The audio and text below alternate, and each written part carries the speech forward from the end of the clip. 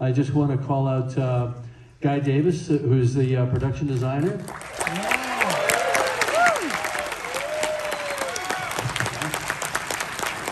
don't know where we're supposed to sit, but just grab a seat. And Scott Gershon, who is our sound designer. Alexandre Desplat, composer. And the co-director with Guillermo, Mark Gustafson. And my dear friend, Guillermo del Toro.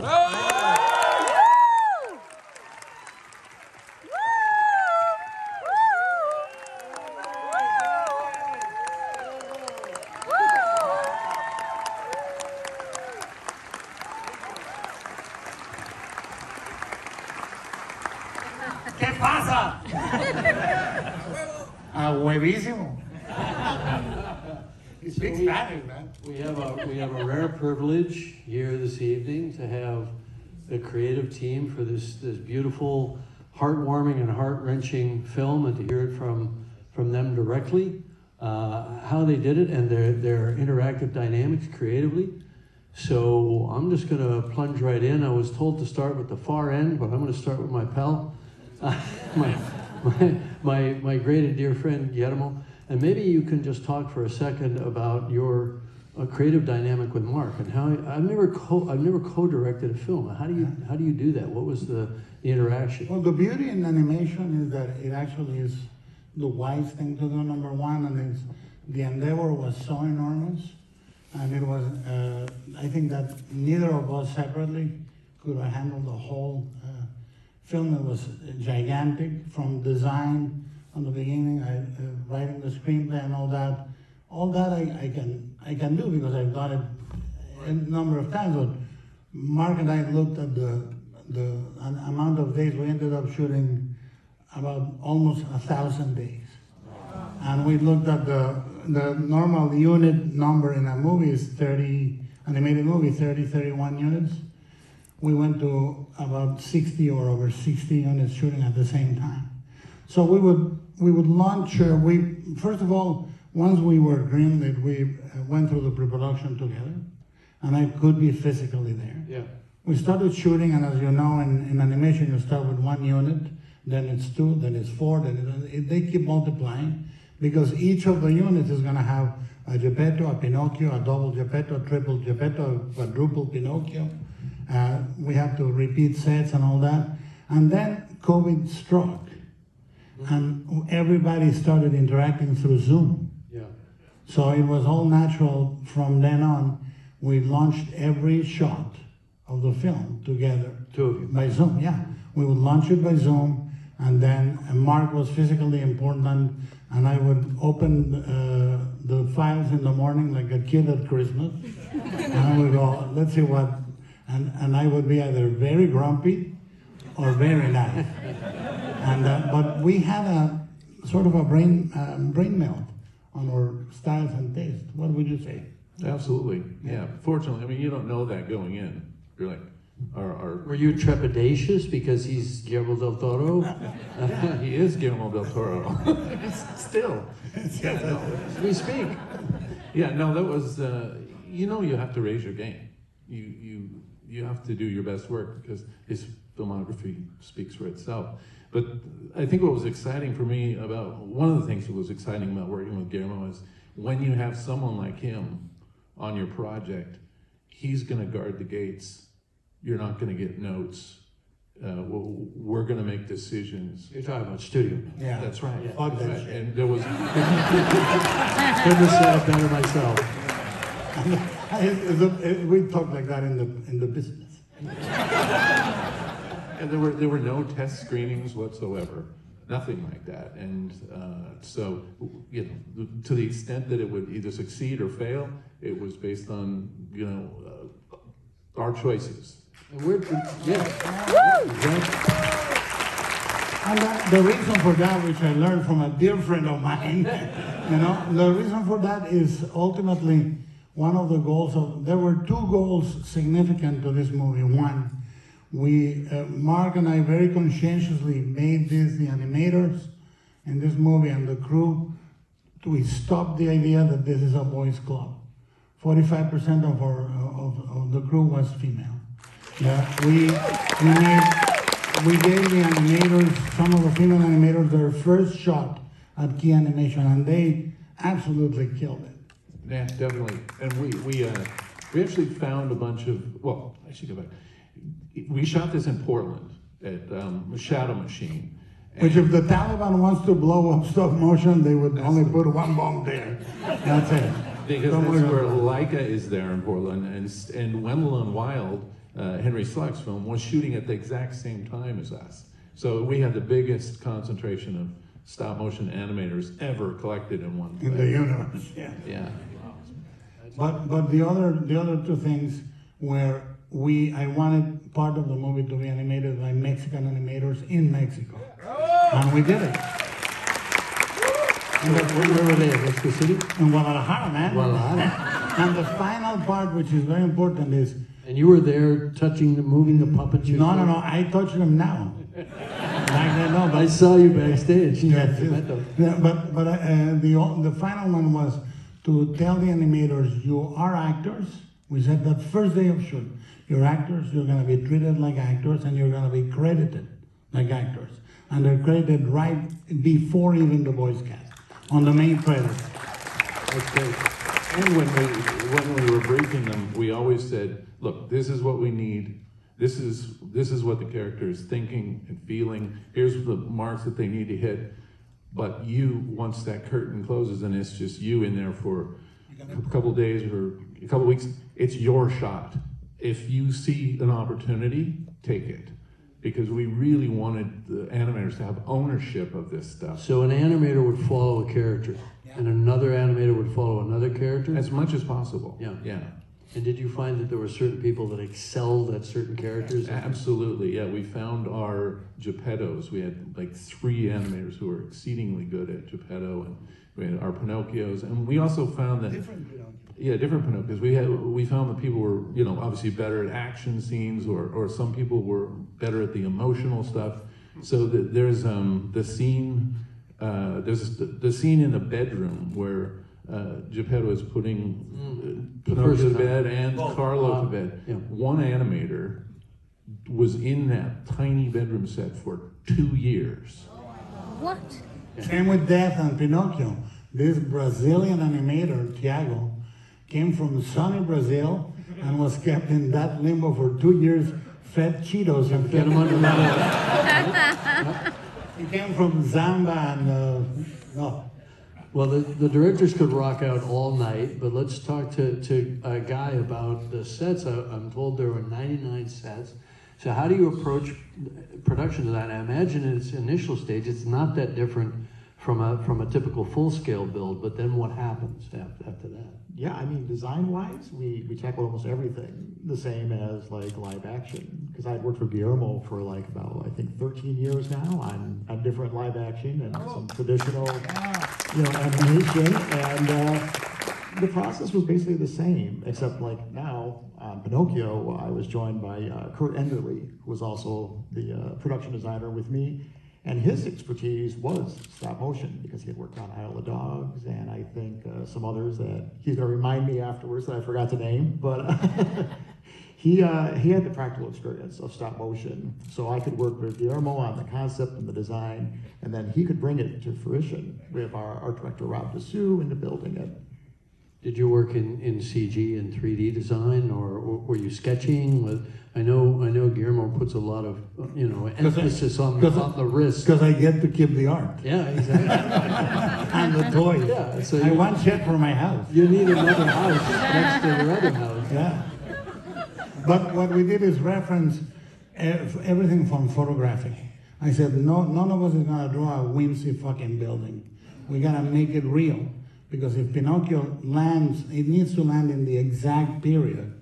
We researched what graffiti was being used for Mussolini at what year, blah, blah, blah. Everything was based on reality because Pinocchio should be the only anomaly and anything connected to him. Right. So let's talk about that for a second. You made a bold choice, which you were telling me backstage, actually prevented the film from getting made for a long time, which is to set it in fascist Italy, in I'm assuming the early 40s.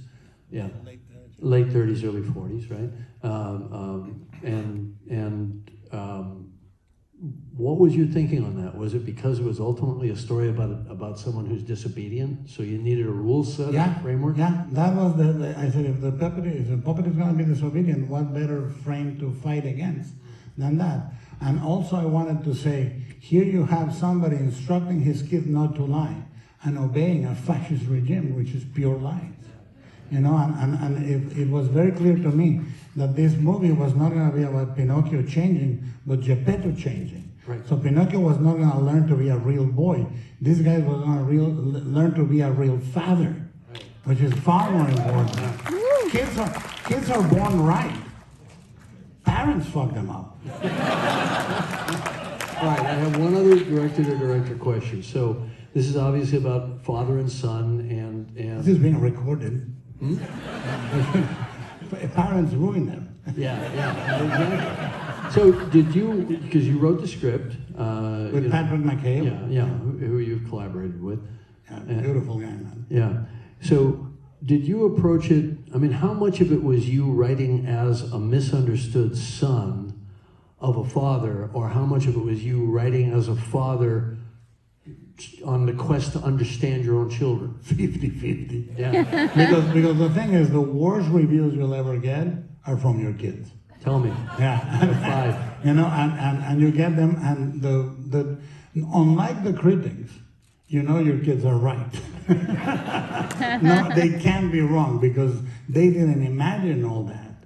So, you know, I learned to see my father as a human being before he passed away after Shape of Water, and I learned to realize that I have lived my parenting life as me, but I was a father. I was that figure, and I started to train myself to live to that, and that's why, to me, the journey is incredibly moving for him to say, I love you exactly as you are, and you don't have to change. You know, I always hated Beauty and the Beast, that I learned to love the Beast, and all of a sudden this boring guy from GQ comes out. And I go, who is that motherfucker? Same with Pinocchio. Family show, buddy, family show. Oh, who is that man? Who is that man? Well, I want to circle back a little bit on the origin of this for you, because I've known you, we've been pals for 33 years, and I've known this has been on your mind for a long time. But first I want to ask Alexandre about the score, and this is your second collaboration. Genius.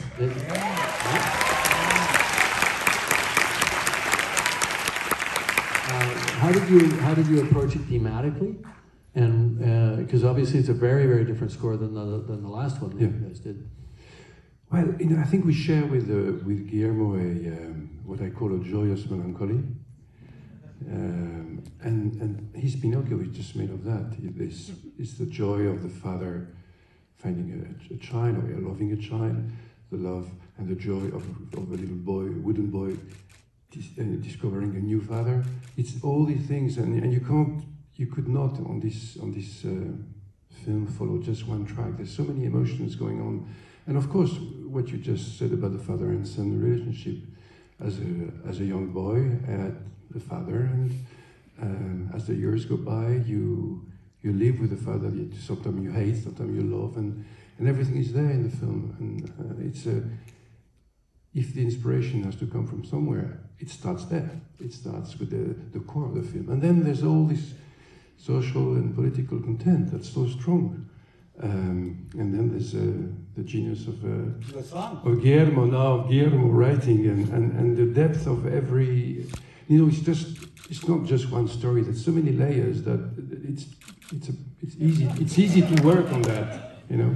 Do you compose at the piano, or do you do synth? How do you play for him? What you're coming up with? I do a bit of everything. A bit of piano when it's a melody, and then orchestrate on the keyboard so you can hear all the instruments and to picture. Yes. And the songs. Talk to me about the songs. How did you develop them? Well, did you intend to do songs? Yeah. On the beginning, we contacted Nick Cave, and then later we contacted Beck, and I was really geeking out because I was meeting rock stars, but they are really, really hard to schedule a lunch with. So I said to Alexander, look, I'm available, I'm cheap, and we started composing, and I did the lyrics for my son, the lullaby, and that was successful. After that, I proved to be not as talented as we thought. So, you know, we laid between Patrick McHale, myself, Alexander, and Mark, when we were in Paris, we laid a few of the words, and then him and Katz, who he wrote a big success summer song in Paris called My Boat, Mon Bateau. And then they had composed together, and Katz came and made the lyrics be what they are, really, as beautiful as they are. I wrote the ideas. But your plan was always to about, how many songs are there in the film? 5 or 6? 8. But the idea was the first half, this came from Patrick McHale, he said the first half they sing, and the second half is fascist music. You know, and the thing that is very beautiful is we wanted to tell you it's not a regular Broadway show, so when the cricket goes for the showstopper, he gets crushed. Yeah, every time. Yeah, I wish there was more of that in movies myself, personally. Yeah, and the fun of having all these songs, we had to record in advance, of course, very very early on for the animation to be able to be done by this gentleman. And by having the songs early, we could use some of the elements of the song, some motifs, and use it in the score. So that it's not just a song, score, song, no, everything is kind of interweaving, and it helps, I think, the continuity of emotions. And we have great singers. And the singers are the actors, which is also very rare. Very often actors are, you know, they're replaced by a real singer in a studio. Here, Ewan McGregor is singing, Christoph Waltz is singing, Gregory Mann, the little boy who plays Pinocchio, is singing. So it makes also something very real and kind of organic to the film. Yeah, he had a beautiful falsetto kind of voice. He had is the thing. Yeah. We shot for so long. Huh? He now looks like Ernest Borgnine. Yeah, right. But also the score was done all with wooden instruments. Alexander said, why don't we use only wooden instruments? And so everything in the score is made of wood. Well, let me talk. Yeah. So let me talk to Scott about the sound design, because obviously you're creating the movement, the body movement throughout an entire film of a character who's made out of wood, and I'm sure you could just clack some pieces of wood together and hard cut it, but you must have done something more organic than that. Yeah, you know, when we first started, Guillermo and I were talking about vintage puppets. So we started collecting vintage puppets and saying, yeah, let's go down the obvious path. We started realizing they're pretty hard, and they didn't have the fragility. And then what I started realizing as I started seeing scenes from storyboards to shots, all of a sudden I started seeing emotion. And I'm realizing the sounds that they need to use for wood need to have an emotional content, not just banging wood. And I so to speak. It's a family show.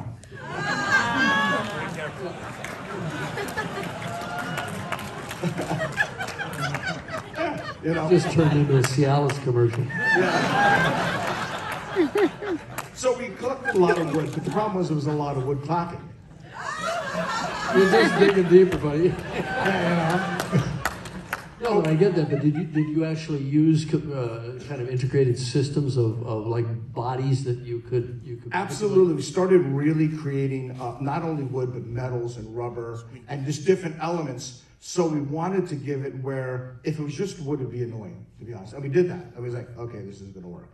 So we looked at all the little squeaks and all the little things and really pitch bend them and really gave them a personality. So like in the scene where Pinocchio's got the glove on the nose, he goes, just to try to give that, I'm sorry, you know, kind of feel with sounds. Wow. So the whole point of it was not to just do sound effects. The whole point is to take sounds and transcend it into an emotional feeling.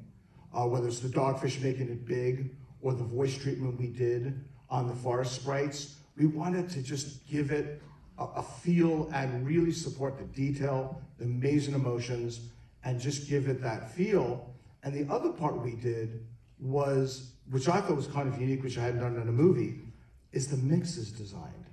So it's not just sound effects and do the mix and do our thing. It was at the beginning, Guillermo goes, I want to create a puppet show.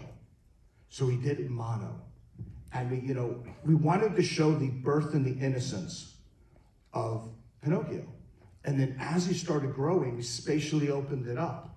So now all of a sudden, as he evolved in the complexities of society, then we got into Atmos and we started making it bigger, bigger, bigger.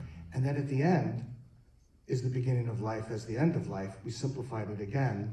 Interesting. And there was a whole design concept, whether from the design to the mix of the whole arc of the show. So sometimes people say, what's the favorite scene? And I'm like, the whole show. You can't break it into a scene. Well, you must have been at your spatial peak when you were inside the dogfish Absolutely. environment, right? So there was stuff grumbling and coming from everywhere. May I say this because I've never told you this. Everything I know, I learned or thought about mixing, I learned with you when you were mixing the laser disc of the Abyss. You remember? Yeah, no. I came to visit every day, Yeah. and one day you moved a crane in the cargo area. You did, and for me it was like, and you were speaking about space and how you have to little by little put the audience into a fishbowl of sound. And 30 years later, here I am. Yeah, and you've done it masterfully so many Hey, times. but I wanted to tell you, we never said, you don't bring me flowers, we don't talk at all. It's just because I'm older. I got there first. Yeah, that's really interesting. But you use sound masterfully now. I know that you're a very visual person. You come at it, as an artist. His drawings are absolutely spectacular. I know you've published books of your drawings and so on. It all starts with the art with you. And I'm wondering, Scott, I think you started you started in comics, if I'm not mistaken. Yeah. And that must have been the thing that drew you guys together, right? Because Dan was a comics freak. Yep. Yeah, and he called me one day while I was struggling in comics for way too long and offered me to work on, I think it was Mountains of Madness. It might have been The Hobbit first, but that didn't happen. And I went to Mountains and I ran out the comic store and never came back because this world building and design work and this collaboration I've had with them for all those years was always so inspiring. The one time Guillermo and I officially worked together was the production in the ill-fated pre-production of Mountains of Madness. And I remember the art was just up around the rooms and the sculptures and everything. And you had gathered a stable of literally your favorite artists. Yeah, and that's what we do. Every time we start with what I call the submarine, which is 4 or 5 artists that we know each other very, very well. Before anyone shows up, we do a pass at the art. And that prepares the world. But one thing that I know you know, because we animate or did miniatures, you did miniatures, you did mud paintings, you know all of that. And I think that what is important to say about stop motion is that the form of animation that is more intimate than any other, because there's nothing between the animator and the model. But second, and this is really important, if we're gonna raise animation from the belief that it's a genre for kids to its reality, which is a medium to create art and film, and we're going to raise it from there to there. We have 2 battles. One is content and the other one meaning raise the stories, to tell stories that are meaningful and deep. And the second one is to tell, when we move these things, we're in real sets, lighting real props, lighting beautifully designed wardrobe. We're doing everything that is done in live action. But like Ginger said to Fred, I do the same steps you do for dancing, but I do them backwards in high heels, motherfucker. So, well, that leads to the obvious question: is that what specifically, if you can articulate it, drew you to doing this particular film in stop motion, which you hadn't done before? Was it the idea of the form following the concept, which is that it was about the animation of an inanimate object, and that's what the entire. It's 2 things. One, the fugue point of the entire design is Pinocchio. If he is not of the same world, it creates an uncanny valley in reverse. You see, because then it's an anomaly that it bothers you. And a bad Pinocchio in a movie where everything else is done another way, you immediately get jarred. Imagine it as a live action photographic It would be film very, with a CG very, character very in the difficult. middle of it. Very difficult. Yeah. So The reaction of the people in the church when after 2 lines of dialogue they accept that he's a puppet. Yeah. That, you know. that it's came to life. that would be a very hard scene Very to pull hard off. thing. And second, I knew I wanted to echo Jesus on the design of Pinocchio. Absolutely. With the nails and the wood, naked wood and all that. And I thought, why, if the idea is this puppet is disobedient and has will and doesn't behave like a puppet, but all the rest of the people think they are not puppets, what if they are puppets too? Yeah. And we're doing a story about a puppet that doesn't behave like a puppet in a movie made with puppets. And I thought, God damn it, let's do that. We're all in a fucking matrix. Yes! It's a family show, man. So talk to me about the Jesus imagery, which is unmistakable. That imbues your work to one degree or another. Alfonso says I'm a very Catholic filmmaker, even although I sustain that I'm lapsed, he says not that much. But what happens is this, Collodi, who created the original book, he was born out of 2 people that worked for nobility. So he was raised in a world that had a conflict between the material and the spiritual. He grew up to try to be a priest. So his story is full of Christian symbolism. Pinocchio in the whale is Jonah and the whale, yeah. And it's the book of Job, the rebirth, yeah. Jonah's tightly linked to Christ, the 3 days, right? And Pinocchio being made of wood and all that. And I thought, what if we make a Pinocchio that resurrects to save his father? What if we do it against the story of fathers and sons? The fascist and his son, Volpe and Spazzatura, the monkey, and Jesus and his father, who had a really difficult relationship. Hey, son, son, guess where you're going? Where, Dad? Well, you're going to go to Earth. And what am I going to do there, Dad? I'll tell you in 33 years. But you're gonna... I want it to be a surprise. I want it to be a surprise. The worst birthday gift ever. But it was this idea of Pinocchio. Actually, what makes us human is choice. And it's in every one of my movies. Choice, that's the difference. That's what is the seat of the soul. And I needed the story to take Pinocchio little by little until death explains him. Not life. Life was very wanton, and He becomes real by being mortal. by saying, chooses I want to go back, Yeah. and I choose mortality. And that was, there was going back. There was a line I remember on your first Spider-Man screenplay, that you showed me that was great. Sometimes the line is invisible until you cross it. Right. And I wanted it to be visible for Pinocchio before he crossed it. Right. So Death tells him, he says, send me back, and she says, you do it. You do it, wooden boy. Break the rules. And I think that's told to us every goddamn day. Yeah. Every day we're given the chance to be real humans in every interaction in the day. And I thought that would make the story feel alive and well, and not a traditional interpretation. All right, so I'm going to drop. Yeah. That when people say, it's man hours, you're paying somebody to stay a week in animation is 1 to 3 seconds per animator. And you're paying an animator 1 or 2 weeks to do things that don't move the plot. Animation is too fucking animated. Everything is too efficient. Yes. Everything, the rhythm is too sitcom-y. Families in animation are all zip-zap one-liners, and they're all smart, and they all have this little languages with the raised eyebrow. And I said, let's animate real human beings doing useless little gestures, so people end up, at some point in the movie, feeling about them that they're human. Right. It's also why we went with mechanical No, exactly what you're faces. talking about. Sorry, Mark. We went with mechanical faces for the vast majority of the characters because As opposed to replacement. as opposed to right? replacement, because it gives the animators more control in the moment over the performance, and we could get at nuances that would be a little bit more difficult to get with replacement faces, because once you're committed, once you're there, and it's much bigger to go back and correct that. But this way, the animators are actually performing right there in front of the And camera. how did you deal with water?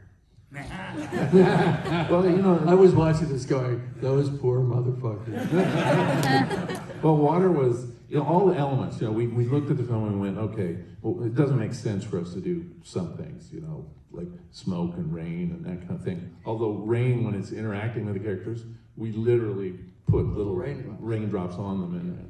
But, you know, things like fire, we said, okay, how would we do fire if we were going to do it for the whole movie? And we did some tests. And we went, well, this is how we would practically do it. And then we gave that to the digital artists and said, this is what fire looks like in our world. And this is what, you know, this is what water looks like. Let it inhabit a midway point between the world of But it was You couldn't use real water. I mean, if it looked too real, the puppets would look stupid. Right. It's the same. The mix couldn't sound like a mix on a live action movie. The water couldn't look like real water. It needs to look like gelatin that behaves like water. Yeah. But one thing you would appreciate, two things, is when the camera breaks the water line, the lighting is completely different. Yes. The light of the sun, the light of the caustic light. So you have to do the two passes for that. And the other thing, and this is again something important, you do this, and I've seen you do this, and it's incredibly important. If we're gonna give any minimal lesson or somebody will hear it and do it, you have to do really difficult things that look throwaway. In Avatar 2, when he tightens the reins right on the edge of the water, it's incredibly difficult. But you're saying, this is real.